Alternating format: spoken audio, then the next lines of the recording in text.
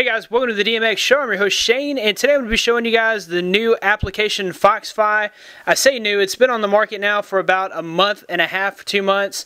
What this does is it allows you to have free wireless tether on any Android device, minus HTC devices and some Motorola devices. So all your Samsung, LG, most of your Motorola devices, this will work.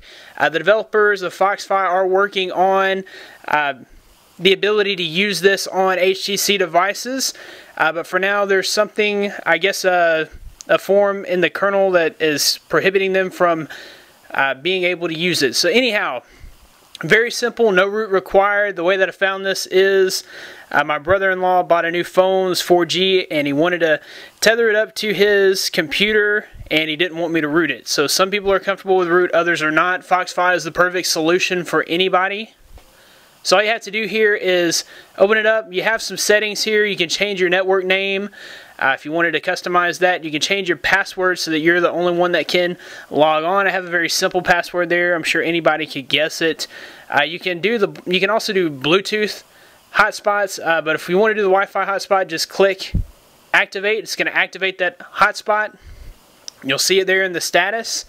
We'll go ahead and get over to the computer so that I can turn that on. So we should be able to find that here. Let me disconnect from my home network, and then we'll connect to the Android Wi-Fi hotspot. So we'll connect to another network, and there it is, Android 72. It's going to ask me for my password, so I'll go ahead and put that in. 1 2 3 4 5 6 7 8. Connect. That should connect pretty easily, and then we'll do a speed test so that you can see that we're on the blazing 4G speeds. One thing that I have noticed is that it takes several minutes to get a good full connection. Like if you look down here, we're already at local only. So it'll take 1 or 2 minutes to actually get a good solid connection there.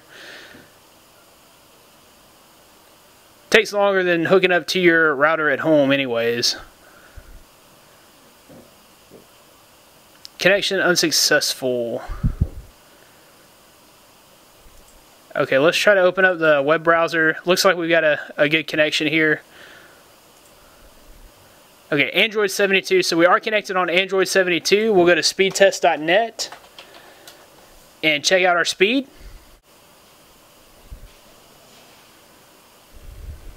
Okay, so begin the test. I was clicking on an ad. Oh, that's so stupid. I feel dumb. Anyhow, don't click on the ad.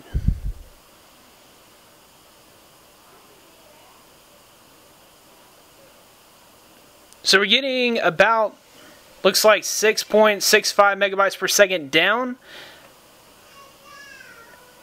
And looks like about 1 megabyte per second up, which is not bad. That's better than my Wi-Fi at home. Through AT&T, I'm getting about 3 megabytes down and half a megabyte up. So that's a little better. Anyhow, that is FoxFi for your Android device.